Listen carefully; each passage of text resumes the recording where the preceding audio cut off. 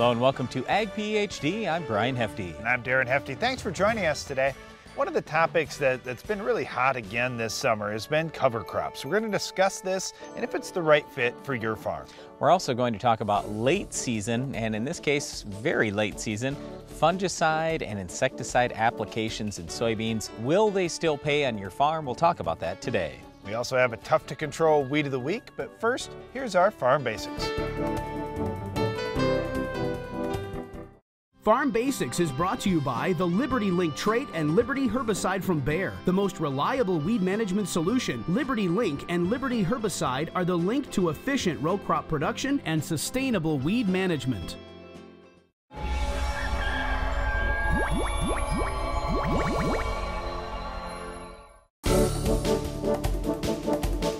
One of the things every farmer has to deal with at one point or another is compaction.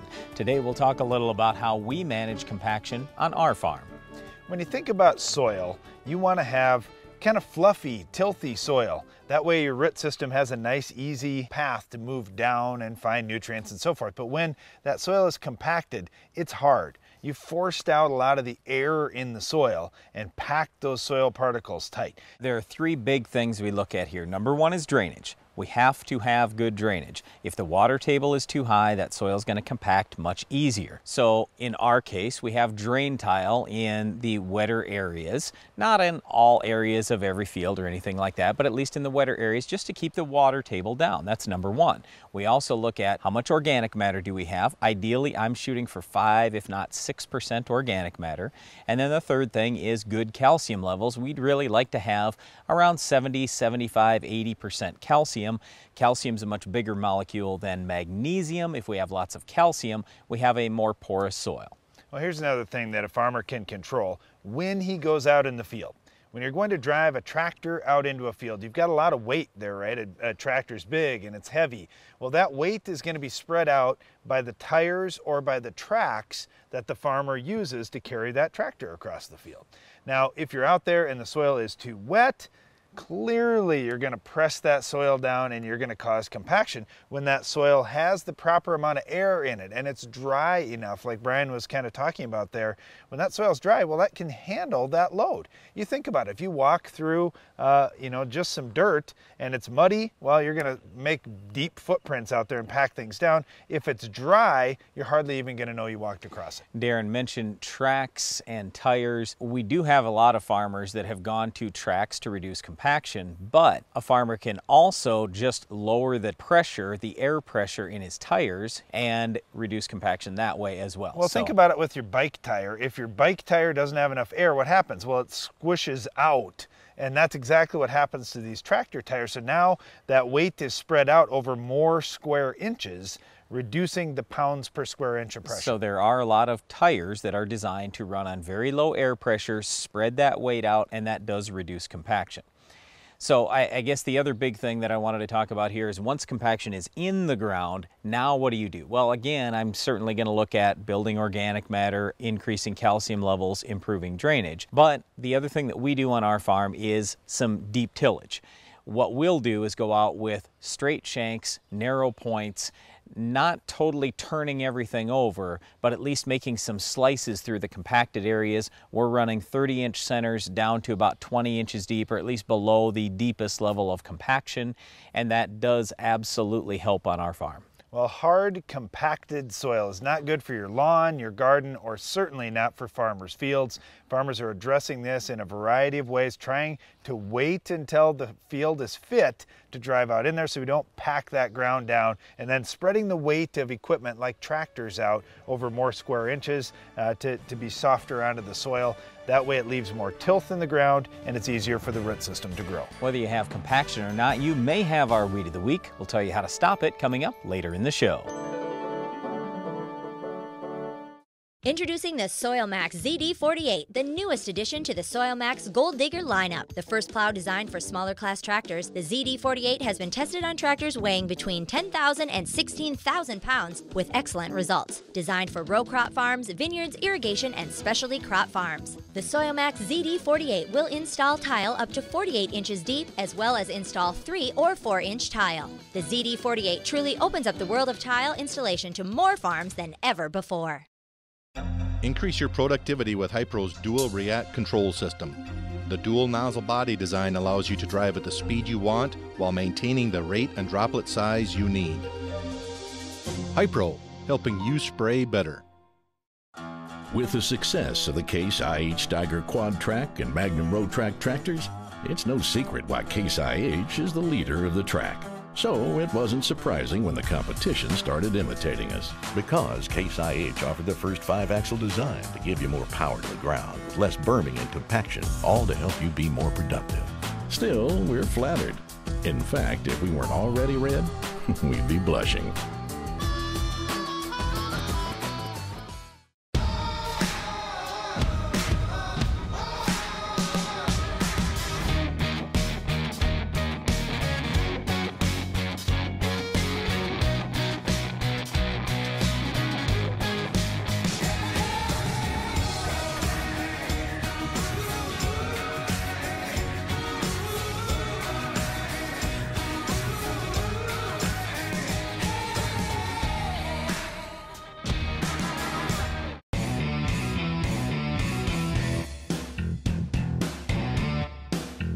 Leading the charge in strip tillage for more than a decade, the Soil Warrior brings the future to your farm today.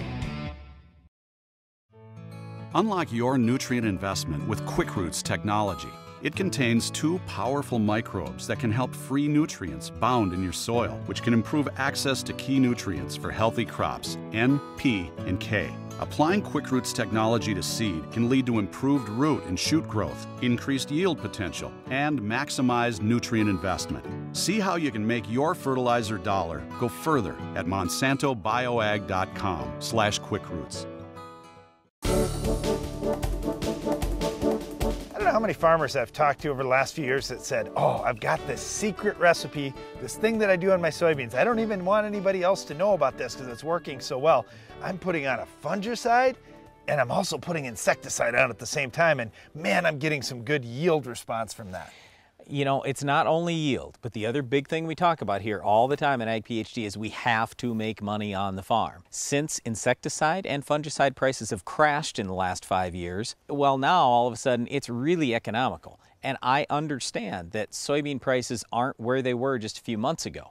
But still, even if soybeans were $5 a bushel, if you only have to spend a couple bucks on insecticide and you can spend as little as $3 to $5 on fungicide, boy, that is not very much money you have invested in that crop. Let me start with the insecticide part of this first, because honestly, if you talk to anyone in the industry, if you talk to university experts, this is the area where they're a little bit concerned that farmers would just spray insecticide even when they don't see bugs in the field. We're not in favor of that. We would suggest scouting your fields first, finding out if you have any harmful pests out there. Then you'll start determining, well, are there enough bugs for me to worry about it? Let's say, for example, you had 1 soybean aphid in the entire field. Well, you'd say, okay, I did find a harmful bug, but he's not at a level that's going to cause me any economic loss. When you think about what insecticides cost, $2 to $3 an acre for the most part, depending on what bug you're trying to kill. Well, if you only need to justify $2 to $3 of yield loss before you go out and spray, and you say, well, it's going to cost me another $3 or $4 to spray the field. Fine. Let's just say it's 1 bushel. If you could get 1 bushel more soybeans, it's going to pay you at least a 2 to 1 return on your investment. That doesn't take many bugs out there, but it does take some. So you want to scout and make sure you've got a harmful bug out there that you need to control, or a combination of several harmful bugs. Then it's worth putting the insecticide in. That was where I was going next, because we've been out in our fields this year. For example, normally we're looking for aphids and bean leaf beetles. Well, guess what? This year we've seen grasshoppers, we've seen stink bugs, we have also seen Japanese beetles. So some insects that we don't normally see. We don't have a lot of those. But, you know, by the time you add all these different insects, these harmful insects up, that's a real problem. Besides that, it's not just the feeding damage that they do. In fact, if you want to look at how much feeding damage actually hurts the crop, most of the time it's not much. Just look at the hail charts. Just look at any hail studies that have been done in the past at the different stages of growth that a soybean crop is at, or for that matter, any crop, and you'll see, boy, it takes a lot of defoliation to actually hurt yield. But here's what happens. When that feeding occurs, not only is the plant opened up for just any random disease that could show up, but also quite often we'll find some of these insects are carriers for certain diseases. So that's the real problem. It's not just the defoliation, it's the injection of disease into the plant. Let me give you an example. Bean pod mottle virus. Wow, that's a virus. That's not a fungus, and it's not a bacterial disease. We've got no answer for that. Once you have bean pod mottle virus and it's getting spread out there by bean leaf beetles or whatever bug would happen to be a vector for that virus, well, you can't stop it. So when you see harmful bugs that could be containing some sort of virus or disease like this, you've got to stop the bug to protect your plants. You can run with a cheap pyrethroid. That's generally speaking our recommendation. But if you've got insects resistant to that cheap pyrethroid, you may have to go with something like a bifenthrin. That's kind of the next level of pyrethroid. Or you could go with Lorsban, an organophosphate, or some other insecticide out there, or some kind of combination. Whichever way you go, most of these insecticides are really, really inexpensive. Like Darren said, $2 to $3. You might spend as much as $4 to $5 if you do some fancy combination of multiple modes of action. The next thing you want to be looking for in your fields is disease. Now, if you're already seeing a bunch of disease out there, you're too late with the fungicides. You've already given up some yield. But you want to identify what kind of disease you have. You can take a look at the free Ag PhD Soybean Diseases app. We put that together along with the American Phytopathological Society to show you all these different diseases that could potentially be out there in your soybean field. You can look, you can try to identify what you got. Let's just say, for example, that frog-eye leaf spot is really common in your area, or you're concerned that that may be moving into your soybean crop. You have to get that preventative fungicide out in advance. Now, the ideal time to spray starts once you get into the reproductive phases. So R1, first flower, is the time where your soybean's really under a lot of stress, and they're more susceptible to these types of fungal pathogens moving in. Now, you're going to spray a fungicide and think, all right, I'm good now, right? Keep in mind that fungicide only protects the tissue that you sprayed it on. So if you have new growth, new trifoliates, these types of things, they're unprotected, and you'll have to be coming back every couple of weeks if you have a lot of disease pressure in your area. Darren mentioned spraying early, spraying at the beginning of reproductive stages, spraying preventatively. All those things are great, but here we are late in the season. So the question is it still worth it to spray fungicide? Well, in many areas of the country, I know certainly in our farm, we have been exceptionally wet. We have a tremendous amount of dew every single morning. There absolutely is going to be a lot of disease out there this year. So yes, we already did our early treatments, but you know what? We're coming back again. We need it again. We also talk about, hey, when the crop is small, you can sometimes get by with lower rates. If the crop is really big, especially here over the next few weeks, if we're talking about a really big crop, you're probably going to have to run full rate, so you might spend a little bit more money. Also, we would ask you to consider using multiple modes of action. Now, there are several that are inexpensive. You can also go with more of a Cadillac program. It just depends on what you want to do. So I can think of a number of different products that I would consider here kind of at the top end, like let's say it's Preaxor or Trivapro, Stratego Yield, a bunch of really good ones. You also could take some generic products and mix those together to have 2 or 3 modes of action. But the key thing here is we just want you to take a look at what do I have for potential on my farm in terms of yield and also in terms of disease. If you're saying, hey, I've got good yield potential, I have a lot of moisture, I very well could have disease, it's probably going to be worthwhile to spray fungicide. When you do that, if you have almost any bugs out there, you're already making the trip across the field. So all we're saying is insecticide, if it's only $2 or $3, you don't have to have many bugs to spray. And I can just tell you on our farm, almost every year for the last 15 years, we've used fungicide and insecticide and had great results, and a lot of people around the country have as well. While you're out scouting your fields, you may notice our Weed of the Week. Can you identify this week's weed? Your planter is the single most important piece of equipment on your farm, because without a uniform stand, you can't reach maximum yield. That's why Harvest International set out to design a planter that takes advantage of the newest innovations in planter technology. Built tough for high speed and integrated with the latest precision enhancements, Harvest International planters ensure every seed you plant today puts more in your bin at harvest. Harvest International, planting the future. This agro-liquid line is something special. A lot of really impressive playmakers. Take a look at Sure K. This guy is an enigma. But wrap your head around the exceptionally high plant response when compared to conventional potassium sources, the research-proven plant availability, plus flexible application options and mixing capabilities. Really stellar performance stats. Sure K is a true standout, and that's a winning goal on any field. If you're looking to expand your farm's grain handling, you want everything to be fast and efficient. The Quick Belt from Norwood Sales is your all-around grain handling solution. Our conveyor-based system uses an 18-inch belt and a 10-inch tube, which minimizes seed damage while moving more than 10,000 bushels an hour. That's fast enough to fill a semi in 6 minutes. Plus, our hood is designed to gently direct the flow of grain straight down, keeping your crop in condition. Keep your grain and your farm moving with the Quick Belt from Norwood Sales. Are you looking to make a career in an ag-related field?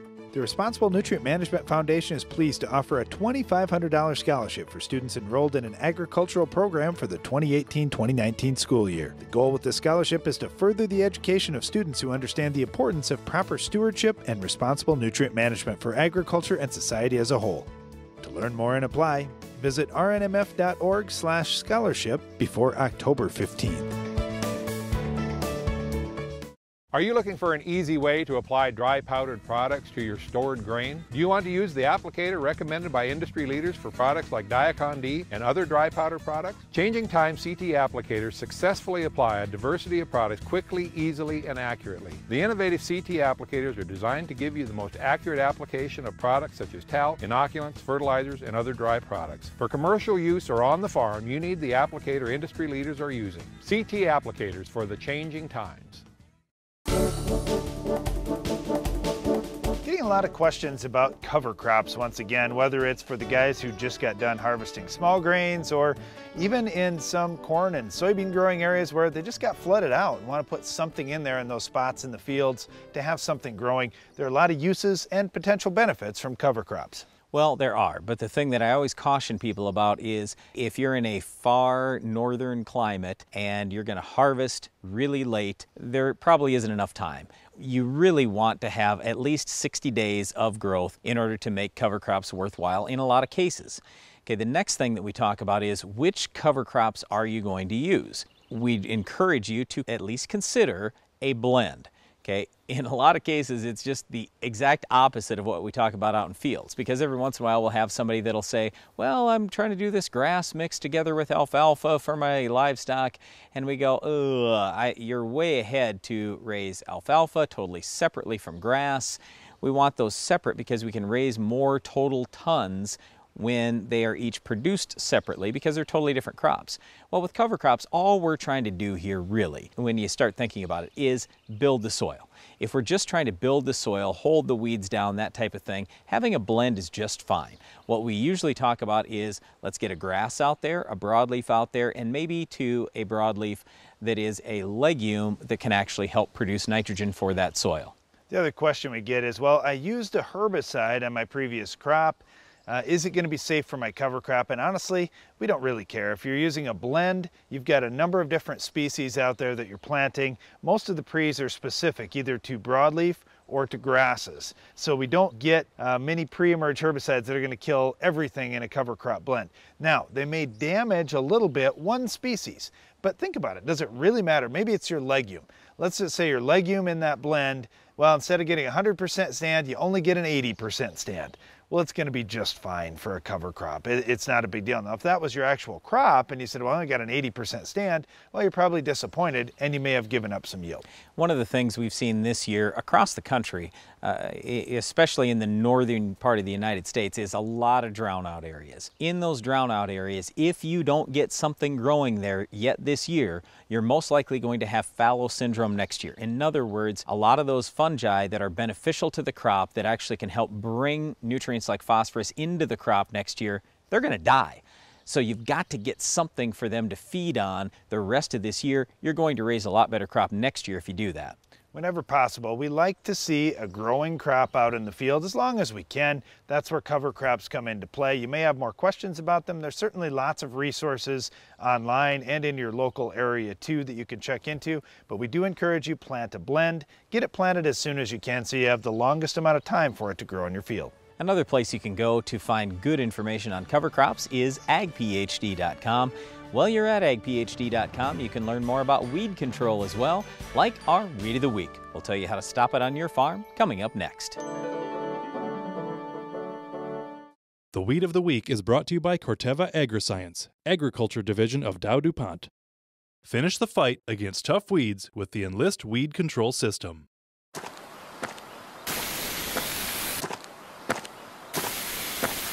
Weeds are tough, but we're tougher. With unrivaled weed control, reduced drift, and near zero volatility. So, who's tough now?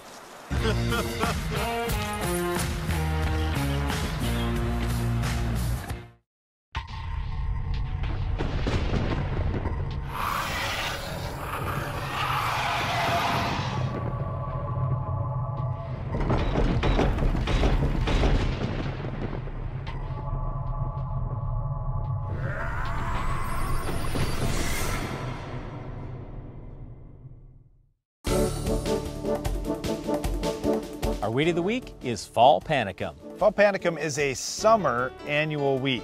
Now, when we think about that, there's a couple things that are important there. The first part is summer. So when we say a summer annual weed, it's basically a warmer season grass. So it's not going to germinate really early in the spring, and we'll talk about that when it comes to pre-emerge herbicides and effectiveness on this weed. The other part of that description was annual weed. That means it's got a 1-year life cycle. So if we can stop it from going to seed, we may not have as many of these to fight next year. All right, when we look at Fall Panicum, a lot of people get this confused with other grasses. Let's start with this. Fall Panicum has a hairy ligule, so that's immediately going to separate it from weeds it does get confused with, like barnyard grass, for example. Barnyard grass has no ligule. You can also look at Johnson grass. Well, Johnson grass has a perennial root system. So again, this Fall Panicum is just an annual. You can absolutely get it under control on your farm, but you're going to want to start with a pre-emerge herbicide. All right, in corn, this is where we historically have had some trouble with Fall Panicum control. You can use the pre's like a dual, outlook, harness, surpass, those kinds of things that are mainly grass killers, and use them at a full rate. And you can do okay on Fall Panicum, but the problem is we've gone to all these combination products where we're using a cut rate of the grass herbicide and adding in some broadleaf killer. Well, it's not only that, but you spray that pre-emerge herbicide really early. If this is a summer annual, it comes up several weeks after that pre-emerge herbicide has been applied. So yeah, if you use a cut rate and now, hey, a lot of that product is already gone by the time the Fall Panicum is ready to germinate, we've got a problem. So back in the conventional corn days, and for some of you, you're still on conventional corn, we would use Accent or even Accent and Beacon in combination, but we'd have to get the Fall Panicum when it was really, really small in order to be effective. There are a lot of people talking about going back to conventional corn now, and there is a certain percent in the United States that have done that. But the downside of that is Roundup or Liberty, that makes a great rescue program for all grasses, including Fall Panicum. Now, back when we didn't have Roundup Ready crops, we would look at soybeans as the option to, okay, I can now clean up my Fall Panicum. I could use Treflan, Sonlan, or Prowl Down. They're going to do a pretty good job. And the post-grass killers over the top, whether it's clethodim or Secure, Well, or a number of different products. clethodim by far the best. Assure 2 or Secure would be next. Okay, then when we get into the wheat part of the rotation, we've got some good choices. If we go with a pre-emerge like Prepare, for example, we can hold it down. We get great crop canopy out of wheat early. We can choke that fall panicum out. If there is a little that gets through, we could use Axial to clean it up. Well, that's it for our Weed of the Week fall panicum, but stay tuned. Iron Talk is coming up next.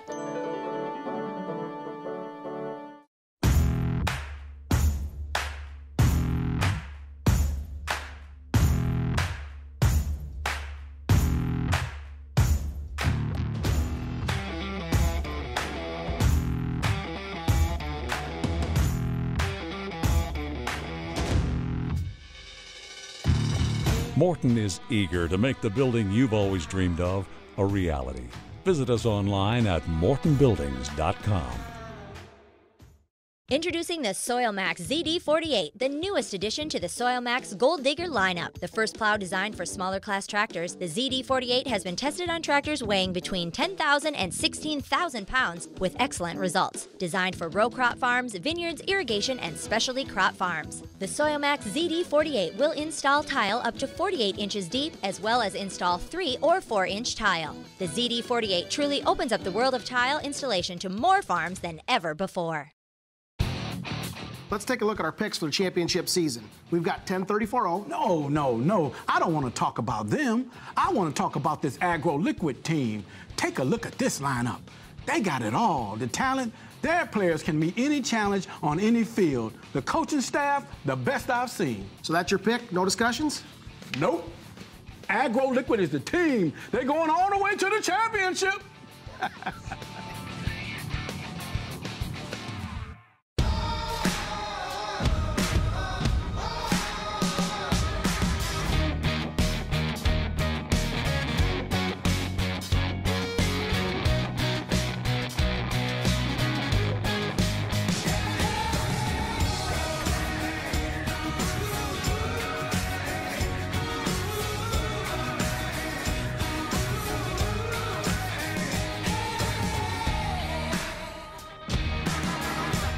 Iron Talk is brought to you by Case IH. With the success of the Case IH Steiger Quad Track and Magnum Road Track tractors, it's no secret why Case IH is the leader of the track. So it wasn't surprising when the competition started imitating us. Because Case IH offered the first 5-axle design to give you more power to the ground, with less berming and compaction, all to help you be more productive. Still, we're flattered. In fact, if we weren't already red, we'd be blushing.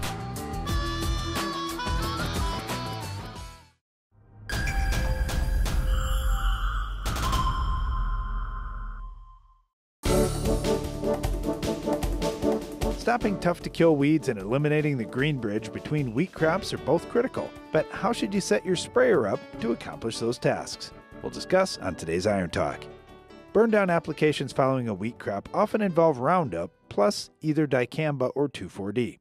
With all of these products, physical drift is a concern, and with the dicamba and the old formulations of 2,4-D, we're also worried about potential volatility, especially after the issues with dicamba seen across the country the last couple of years. Controlling droplet size is important, and using tips like the Hypro ULD Ultra Low Drift tips can help keep physical drift to a minimum. Keeping spray volume towards the lower side helps to keep the droplets concentrated with product, which improves control when weeds are small. When weeds are bigger, this may not be as much of a concern because you can land more product on them.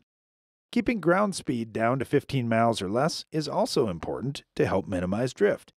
Finally, keeping your boom height low is critical to minimizing drift potential as well. Depending on your nozzles, spray pattern, and weed height, you should aim for your boom to be no more than 2 feet above what you're spraying.